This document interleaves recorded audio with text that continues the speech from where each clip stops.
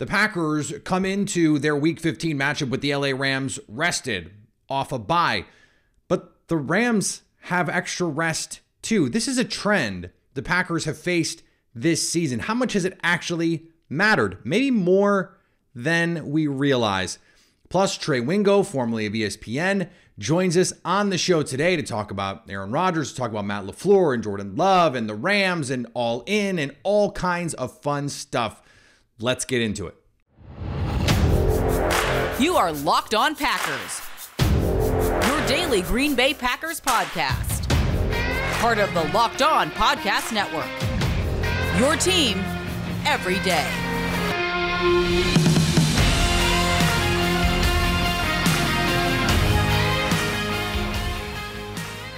You are Locked On Packers, part of the Locked On Podcast Network, your team every day. I'm Peter Bukowski, and I cover the Packers for The Leap, a newsletter I would love for you to subscribe to. Follow me on Twitter, Peter_Bukowski. Follow the podcast on Twitter at Locked On Packers. Like us on Facebook.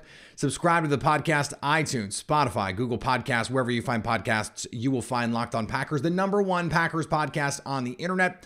And the show for fans who know what happened, they want to know why and how. Thanks to everyone who makes Locked On Packers their first listen every day. We hope you like starting your day with us as much as we like starting our day with you. I was kind of laughing through that introduction because I got a note from someone who told me that they do the finger that if you can't see because you're listening on the podcast on YouTube, whenever I say a newsletter I would love for you to subscribe to, I put my pointer finger in the air as if to say I have this great idea for you. And he told me that he involuntarily does the same thing as he listens to the show, which I think that's just great. And I think it's hilarious. Today's episode of Locked On Packers is sponsored by Simply Safe Home Security with Fast Protect technology exclusively from Simply Safe. 24/7 monitoring agents capture evidence to accurately verify a threat for faster police response. There's no safe like Simply Safe. Visit simplysafecom/LockedOnNFL to learn more. We're going to get to Trey Wingo, of course, in just a little bit, but I want to dig into this first because we talked about this a little. A couple of weeks ago, we talked about how momentous it may have been for the Packers to not take their bye after London and all of the tack-on effects and all that. And without getting into all of the science around it, sports science, about recovery and the compounding effects of continuing to work when your body is not fully recovered. That's why we have things like Whoop. That's why athletes use it. That's why every NFL team has tracking data on these things. The Packers track recovery so that they know, okay, today has got to be a little bit lighter practice day because guys are not recovered. That's part of the science of sport now. Coming into the season, Sharp Football, it's Warren Sharp and his group, they were looking for betting angles, betting edges. And they found something that they called rest advantage. And it's exactly what it sounds like. A team comes into a game having had more rest than their opponent.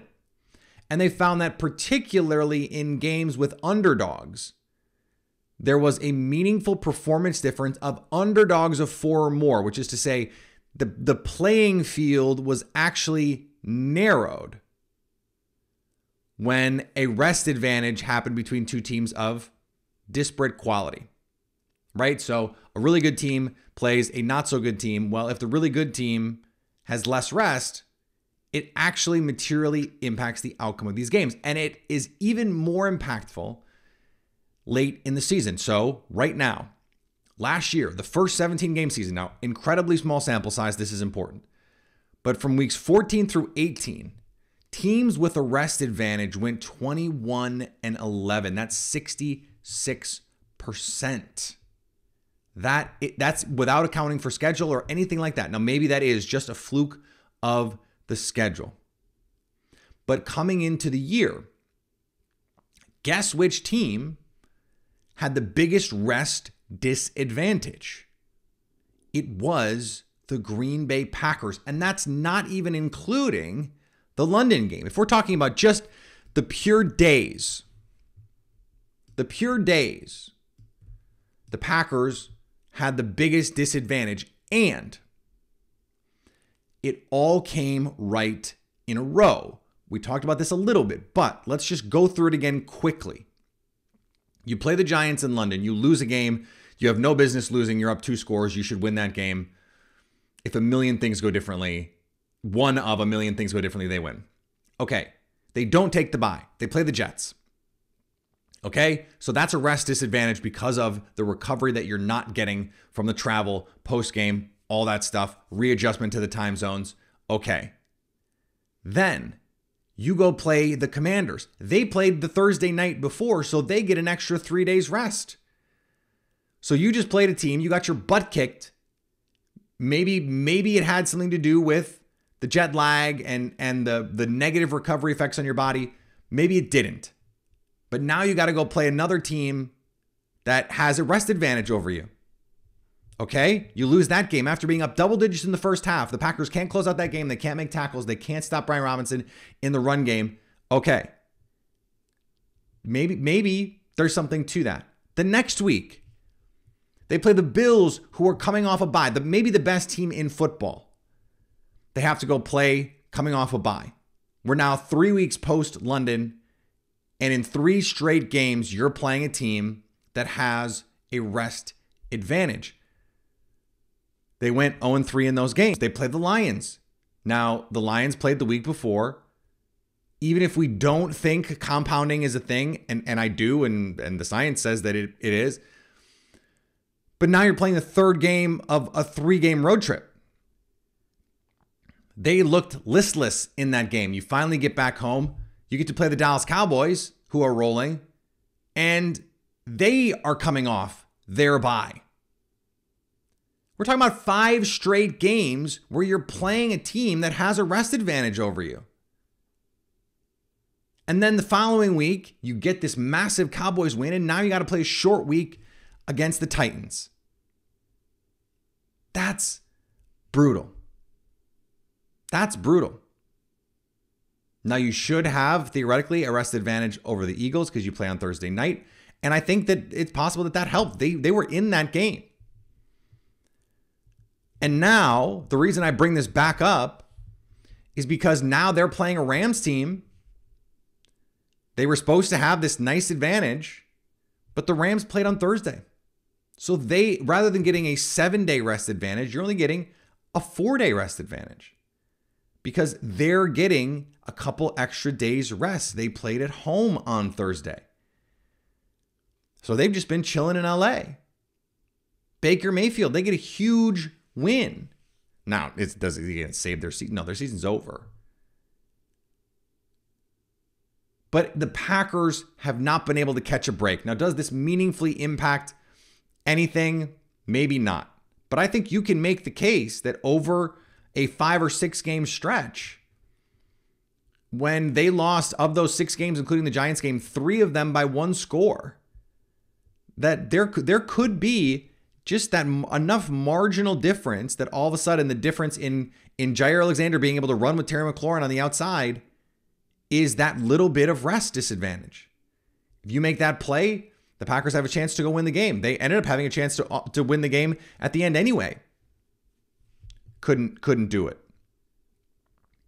So it's just been that kind of season for the Packers.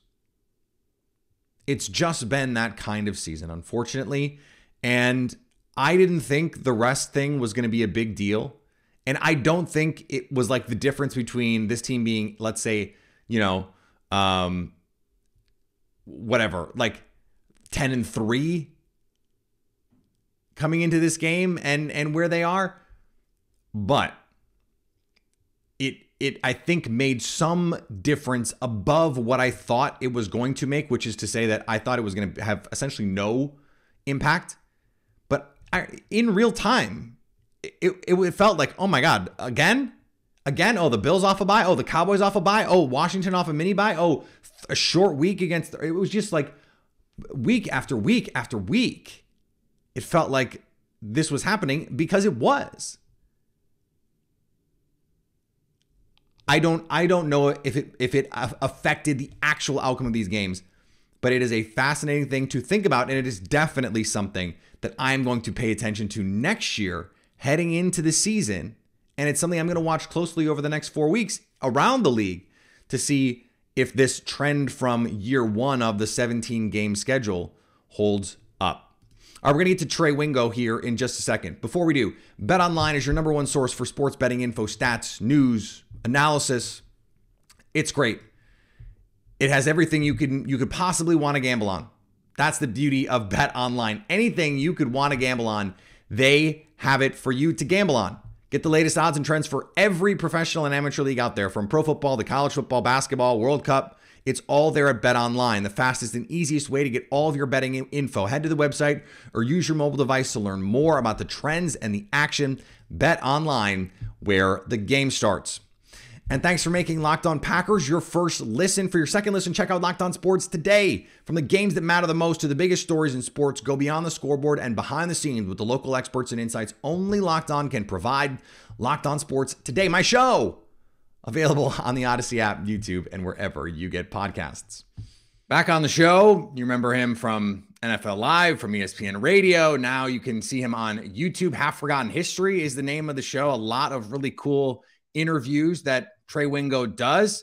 Trey, it's great to be with you. Pete, always good to be with you, man. How are you? I'm good. Snow is on the ground. Normally this is the time of year where we're talking about the Packers playoff positioning and all of that fun stuff. And unfortunately, we are not doing that this time around. Let's just, I guess, start there. How surprised are you that this is where we are with the Packers right now? Well, that's a great question, because I think that a lot of people, and I think the Packers organization, felt like we have Aaron Rodgers, we'll be fine. Yeah. Right? I think it's interesting. Both the Chiefs and the Packers lost superstar wide receivers in the offseason. And I think both the Chiefs and Packers organization said our quarterback will be enough to carry our team forward. And there's a whole new cast of characters in Kansas City, and there's a whole new cast of characters in Green Bay. And I think it just took a lot longer for that whole new cast of characters in Green Bay to sort of get on the same page. And I think that's why we find out where the Packers are, where they are. I mean, Christian Watson at this point is, my God, killing it. You know, his numbers are up there with Randy Moss in terms of rookie production over the things that he's doing. It's just taken a long time to get there. And obviously, I think the difference in the Chiefs and the Packers is that, you know, they were counting on a lot more rookie wide receivers in Green Bay. They brought in some veterans like, Juju, and a couple of other people, and Marquez Valdez-Scantling, the former Packer, that have sort of assimilated faster. And I think the biggest problem with Green Bay is that it just didn't come together fast enough in time for them to save the season. Yeah, and part of that is Randall Cobb gets hurt right away. He was a big part of the offense. And they thought Sammy Watkins was going to do for them sort of what Juju Smith-Schuster was, just be a stabilizing force for the offense. He did that for a game and then got hurt and has fallen totally out of this offense now. And that leads us to questions about Aaron Rodgers. And we saw just over the weekend, Jason Wilde had a conversation with Jordan Love where he said, "Oh, Jordan Love might not want to be here if he has to sit behind Aaron Rodgers another season." This is going to be offseason 3 now, Trey, where we do the Rodgers. Will he? Won't he? As we sit here now in mid-December, do you have a gut feeling on what you think happens with the quarterback position here? Well, it's interesting. Mark Schlereth, who's a good buddy of mine, we worked together on NFL Live for years, and he's now calling game for Fox. And we do a show every Monday on Spotify Live together, 6 o'clock Eastern. So we still work together. He had a game with the Packers a couple weeks ago. I can't remember which game it was, and he was talking Aaron Rodgers. And he had Aaron Rodgers in the pre-game interviews for the show, and he sort of shared with us some of the comments that Aaron said. And one of the things Aaron said was, "Yeah, I think I'm going to play next year. I just don't know where it's going to be." So that leads me to believe that he's open to doing the Tom Brady route. And I just got to say, like, if Aaron goes down that road, boy, you're looking at a really different legacy for Aaron Rodgers in Green Bay. Look, you're not taking away all the things that he accomplished. That's never going away.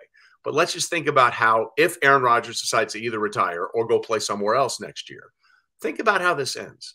When they drafted Jordan Love in 2020, it clearly agitated him, and it agitated him in a good way because he went on to win back-to-back NFL MVP. Yeah, made it to the NFC Championship game. Pissed off Rodgers is the best Rodgers. Correct, absolutely.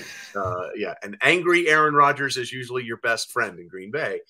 But now, because of the back-to-back years with the MVP and hit the flex that he had, and by the way, I'm for players getting as much money as they can. Like I will never apologize or say a player should take less money, but he chose to swing that hammer.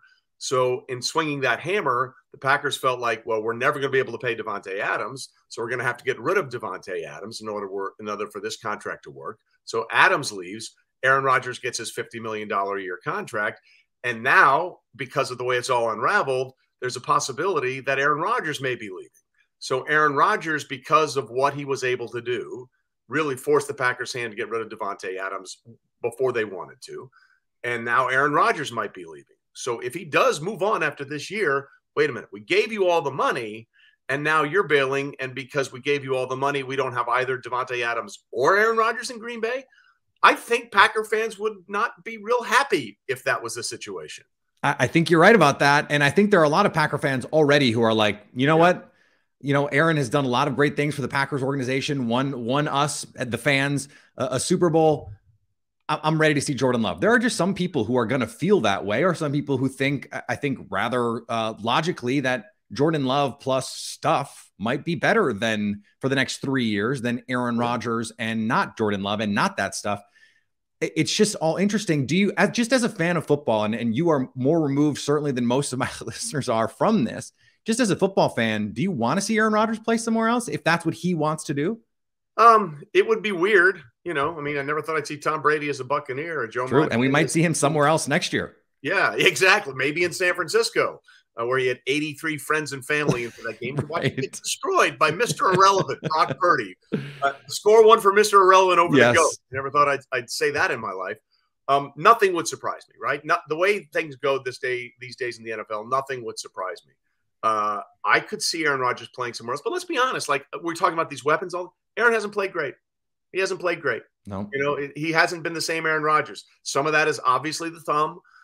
Some of that is now going to be the rib injuries that he's dealing with. And quite frankly, if I'm the Packers and, you know, if you think you're pretty much out of it, I think you have to play Jordan Love at some point down the stretch of the season just to make sure you're good, right? I mean, I thought I saw a quote recently from Gutekunst where he said, we've seen all we need to see.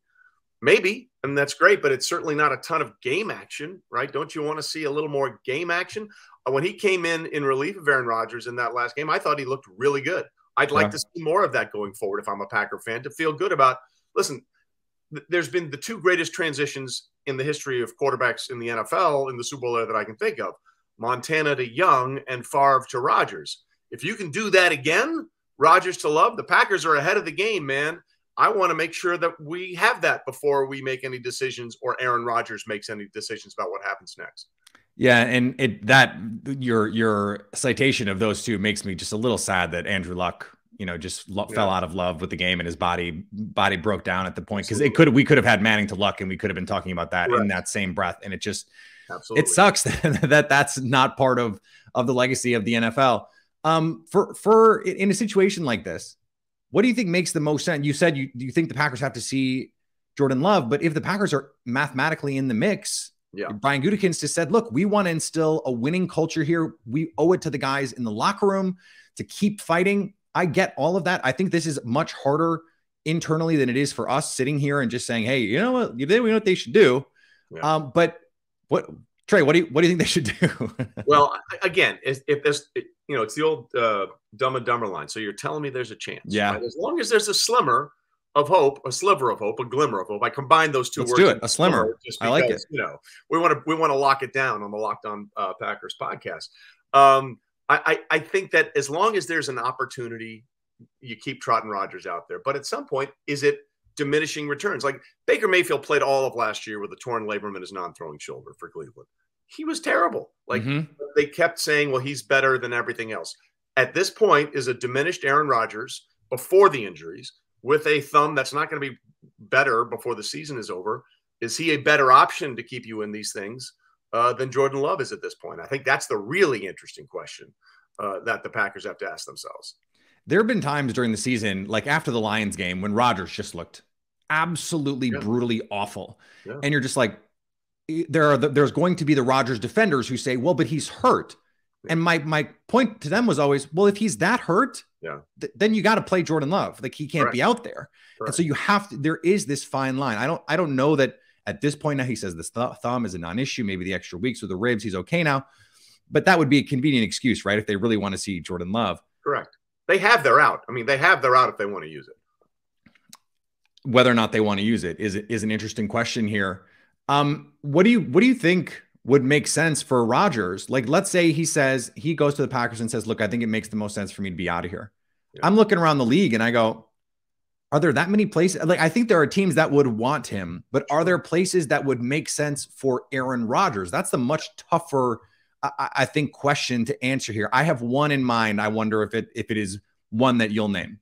Yeah. Well, look, let's take the Tom Brady route. If you're doing this, you're not doing it just to play. You're not doing the George Blanda, Warren Moon thing. I just want to keep playing or be on a football team. You want to go somewhere where you can achieve success. And, you know, when you look at, well, why did Brady pick the Bucs? Well, you take away Jameis Winston's 30 interceptions or 30 plus interceptions that year, and they were a really good team with a lot of weapons. So where's a possibility or an opportunity for Aaron Rodgers to go where those weapons might fit in? And it might be the team that we just saw Tom Brady play this past season, San Francisco, close to home, just like Tom Brady for Aaron Rodgers. But then the question becomes, which is really interesting for the 49ers, if they could get both? Right. Yeah.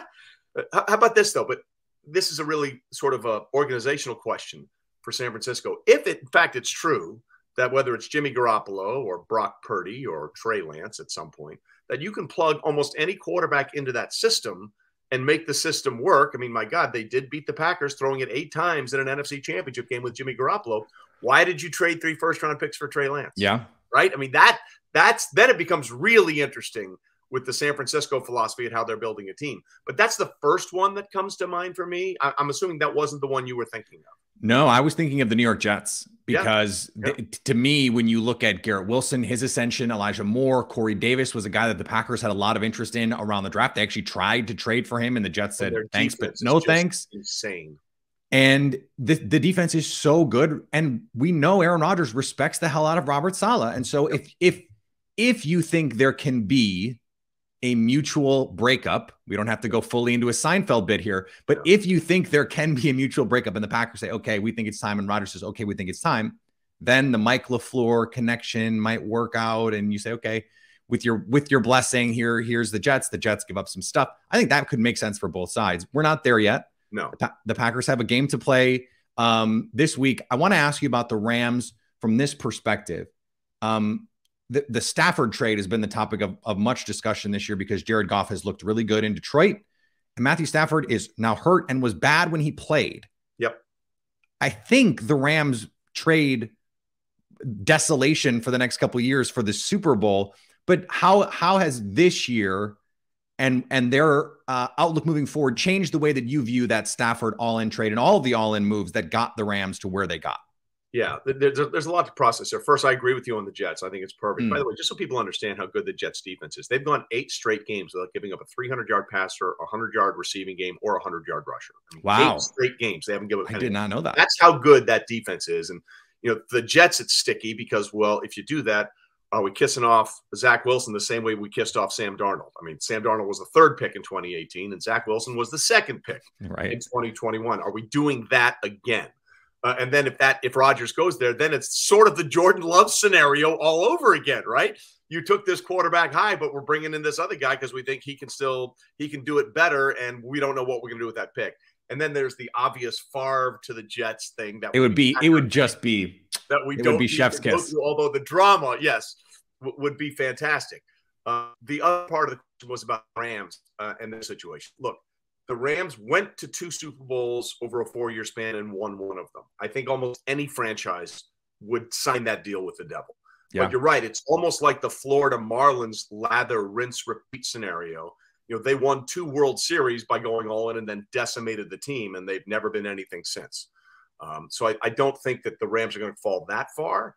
But the Rams, I'll tell you, I've heard, and again, I can't authenticate this, but I've heard whispers about Matthew. Okay, I've got my ring, and maybe I'm good with the injuries that I've had and the concussion.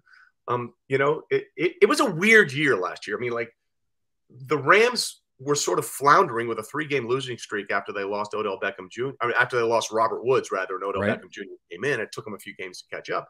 Like, no one ever thought down the stretch of the season last year that the Rams were going to be the team to beat in the NFC. They just found a way to get it done. And, you know, if Jaquiski Tartt doesn't drop a arm punt from Stafford in the NFC Championship game when the Niners are up 10, they probably don't get to that game, and the Bengals are probably Super Bowl champs right now. So, or if the Packers don't have a complete and utter meltdown on special teams in the divisional round, they were a great matchup for the Rams. They beat the crap out of the Rams in late November that year with Odell Beckham. So I agree. It took a lot to get them to that Super Bowl. Yeah, there was a lot of good fortune, for lack of a better term, despite all the praise of Sean McVay and GM Les Snead and the things they've done consistently. I mean, eventually it's coming home to roost. And you know, they have the contract now, and I don't know what's going on with Aaron Donald now at this point, because, you know, he was almost going to retire after last year. I have a feeling if Stafford and Donald decide to part ways, I don't think Sean McVay is going to be there either. I was just going to ask you about Sean McVay. Yeah, I don't think he's you know, he loves football, but he doesn't love losing football, right? I mean, it's one thing to love football when you're winning all the time. It's another thing to really love the game when it's not as easy as it has been, and you got to go through this stuff. So, well, and apparently he works like a maniac. He may just be burned out and maybe needs a couple of years off, come back. Like, we've seen coaches do this before. You go do broadcasting for a couple of years. Now the coaches that do that tend not to come back because that's such a good gig relative to the work that they had to do as coaches. Young, you know what I mean? But Sean's in such a younger position than a lot of those guys. That's true. And I like, you know, like Dick Vermeil's the ultimate example. I mean, you know, he coined the phrase burnout with the Eagles, went away for, you know, a decade and a half, and then came back to not only win a Super Bowl with the Rams, but build a really good team in Kansas City before he decided to retire. There's a lot of interesting things that are going on with the Rams. And I think the Rams and the Ravens and the Packers, for obvious reasons, are probably the three teams that I'm most curious in the offseason, because all of these teams have been constructed around a certain thing, and all of those things may be moving on. So I think those are the three teams that I find most fascinating coming up in the offseason. I totally agree. There is a sort of niche group of Packer fans on Twitter that are like, come bring us Lamar Jackson. Yeah. I don't see that, but it's just an interesting thing. Last thing here for you, Trey. I've been asking a lot of the guests that we've had on this season, because I have had to reckon with this myself over the course of the year. How has your perception of Matt LaFleur changed this year based on what you've seen with this Packers team? Because it has changed a little bit for me. Sure. Well, I mean, you know, when you have peak Aaron Rodgers, it's easy to be a really good head coach. Yeah. Right? Like, we talked about all those hires and like, oh, Matt LaFleur's clearly the best. Well, yeah, because he had Aaron Rodgers. Yeah, it helps. I'm not saying he's a bad coach, but look, a really good Merrill Hodge, good friend of mine, we worked together for a long time. He said, being a coach is really weird because you have all the power, but no control. Like, you can put everything together. That's right. Yeah. You can get all the players, you can do all that, but then they have to go do it. And if they don't do it, then you look like an idiot, right? So I think that LaFleur has been blessed for these first few years because it's Aaron Rodgers at his peak. And now we have Aaron Rodgers not at his peak with real questions about the staff. I just think it's a normaling or a flattening of the curve. You know, I mean, everything comes back. Water finds its level, right? Everything comes back to normal. Matt LaFleur looks like a genius coach because Aaron Rodgers is playing out of his mind. 2-time MVP. And Rodgers deserves credit for that too, right? I mean, that's part of the deal. Part of the deal, no question. And then when suddenly the players aren't as good, it's like Mike Tomlin. Mike Tomlin's never had a losing season, right? Right. And he might not again this year. Like, they've turned it around. They've won 3 of the last 4 games. Yeah. It might work out, but you know, it's amazing how many times you cannot have a losing season when you have a Hall of Fame quarterback. You know, that's right. So I don't think Matt LaFleur is a bad coach in any way, shape, or form, but I think the boy genius label, it's easy to put on when you have Aaron Rodgers doing those Aaron Rodgers things. Yeah, I think that's right. And I think, you know, one of the criticisms I have leveled on him this year is the offense is looking a little bit more Mike McCarthy-ish, which to me means more control for Aaron Rodgers. And I've been saying, look, if you want him to play like 2020 Aaron Rodgers, the offense has to look a little bit more like it did in 2020, which means a little more Matt LaFleur, a little less Aaron Rodgers. And that's ultimately on the coach to be in charge of those kinds of things. I don't know if that's happening in Green Bay right now. So we'll see moving forward. Trey, this was awesome. I appreciate your time, and we'll hopefully do it again soon. Pete, anytime you need, buddy. Always good to talk to you. All right. Thanks to Trey for joining the show. Always great to talk to him. Hopefully we get to do that again soon. His old producer at ESPN Radio is my producer on Locked On Sports today. She's great. Shout out Allie. What's up? Today's episode brought to you by Prize Picks. Prize Picks is daily fantasy made so easy. You don't have to worry about playing against someone who's doing this for a job. And there are people out there who do this for a job. It's just you and the number. It's just you and the number. Prize Picks, they set a number. And you decide if you think a player is going to produce more or less than that number. You put a couple players together, bang, you've got yourself a lineup and you can win up to 10 times your money. It is that easy. And they do it in all sports. You don't want to do football. You don't want to do the Packers. Okay, there's basketball. There's baseball when that comes back. There's golf. There's World Cup. There's anything you can think of, you can make a Prize Picks lineup for. Truly, anything you can think of, basically, if it's a sport, they will let you put together a Prize Picks lineup for it. Download the Prize Picks app or go to prizepicks.com to sign up and play daily fantasy sports. Use the promo code LOCKEDON and you will get a 100% deposit bonus on that first deposit up to $100. Prize Picks it's so easy. And they're going to give you money to do it. Why would you not want that? Why would you not want that? Come on. prizepicks.com or in the app and use the promo code LOCKEDON. And again, thanks for making Locked On Packers your first listen. For your next listen, check out Locked On Sports Today, my all-sports show I hosted with our friends from around the Locked On Podcast Network, bringing you the insights that only our network can give you. The biggest stories in sports beyond the scoreboard, it's all there for you at Locked On Sports Today. All right, back tomorrow with our pal Lily Zhao for Zhao You Doin'. We will have our crossover Thursday with Travis Rogers from Locked On Rams coming up. And then a Friday show, TBD. I think we're going to do another interview. I don't know that it serves the purposes of this show and this season right now to do a live show on Friday. So far, the overwhelming response that I've gotten is that people like the interviews and they like to have the show in the morning. They like to have the show there for them Friday morning. So we're going to do that for a little while at least, and then we'll reconsider next year when there's other stuff to do live. You still be live. If there's big free agent signing stuff in March, we'll go live. If there's for every night on the draft, we're still going to go live. So there's still going to be plenty of opportunities. Plus, after the game on Monday, we will be live. Follow me on Twitter, Peter_Bukowski. Follow the podcast on Twitter, Locked On Packers. Like us on Facebook. Subscribe to the podcast, iTunes, Spotify, Google Podcasts. Wherever you find podcasts, you will find Locked On Packers. If you're listening to this on like 1.2 or 1.5 speed, that last little bit is going to be hella fast.